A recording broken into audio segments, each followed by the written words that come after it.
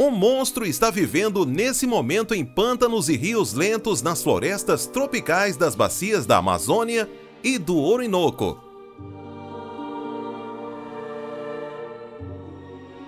Essa criatura é assustadora. Seu enorme tamanho, aliado com uma imensa capacidade de matar suas vítimas, as tornaram lendas. A sucuri não é apenas uma das maiores cobras do mundo, ela também é uma das criaturas mais fortes e mortais de todo o planeta.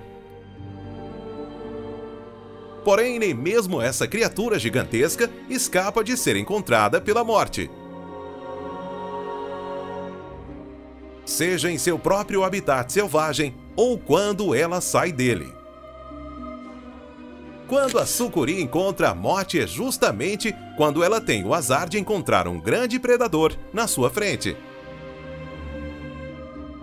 Um dos principais predadores da sucuri é a onça pintada, que pode matar desde cobras pequenas até as gigantes com vários metros de comprimento.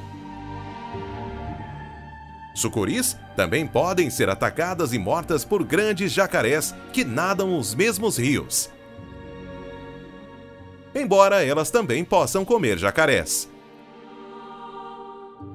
Fora esses dois grandes predadores, as sucuris podem ser mortas por diversos outros animais. No entanto, isso somente enquanto elas são pequenas.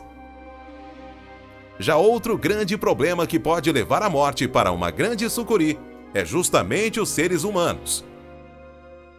Muitas sucuris acabam sendo mortas por pessoas. Isso ocorre principalmente quando essas gigantes se aproximam de locais habitados, seja apenas de passagem ou para atacar animais domésticos.